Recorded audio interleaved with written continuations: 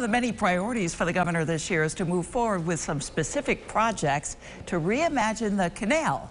The Erie Canal, of course. News Channel 9's Jeff Kulikowski went to Canastota, where one of those early projects will occur.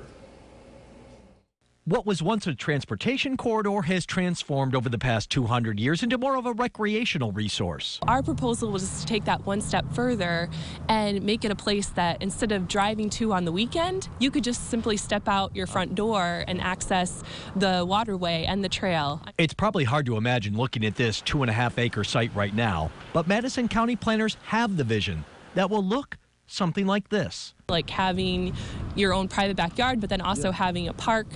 So we're hoping to do a mix of housing here so that there's like a variety of folks that can live here. The state likes it so much, they selected this project out of 140 other proposals from around the state. New York committing now $1.5 million towards it.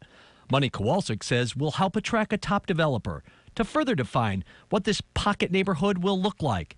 Housing, certainly. Some mixed use, probably, but definitely reactivating the waterfront with community space. Connecting someone to that seemed important to us, and it seemed like the way that the canal is being used today.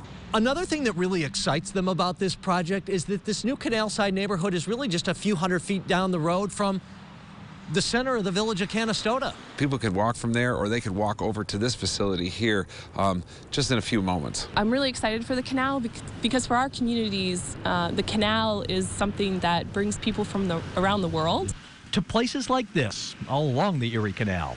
Jeff Kulikowski, News Channel 9. And we're told Madison County is looking for a developer right now and hopes to start construction next year.